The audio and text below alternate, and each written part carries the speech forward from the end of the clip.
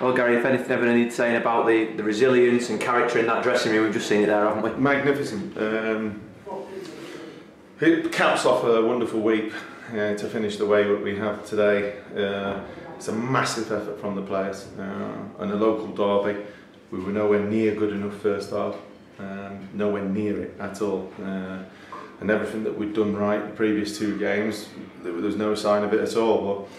But unbelievable response, and you know, I'm just delighted for the substitutions that we made, because leaving Armand out after how well he played, and I said it was his best game on Tuesday, was one of the toughest decisions I've had to make in the time I've been manager. But what a response, what a cross, and we've been going on about it for months and months and months with him to, you know, get himself in a position to open the goal up and go and head it, and what a header to win a game. Yeah, when you say them substitutions, Dolly as well with the cross, the exact impact that you want, isn't it? Oh yeah, and the pair of them link up ever so well in training, and you know, fortunately for us today, they've come good there at the death. But character, celebrations, celebrated it brilliantly at the end there, because it's a local derby, and you know, there was one or two noises coming out of their camp about bragging rights. Well, all lot have got that today because of the effort and the attitude and the character that they show.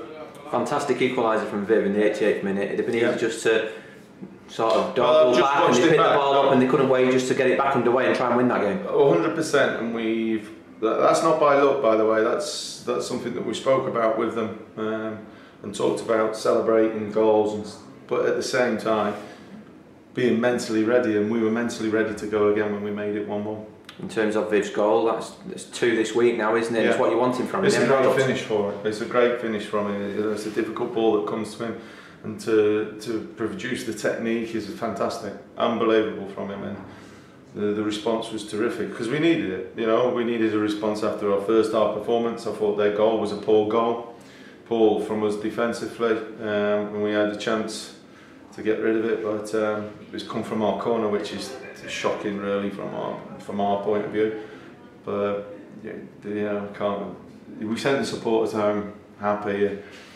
You know, the noise levels were terrific today in here. And 3 consecutive victories for the first time, I think 13 months. It's been some way for some week. Right, yeah, that's great for the lads, and you know, they deserve all the plaudits they get. I said that after last weekend's game with the Bradford, but they certainly do it for this, because that's a huge effort from them. I'm delighted for them.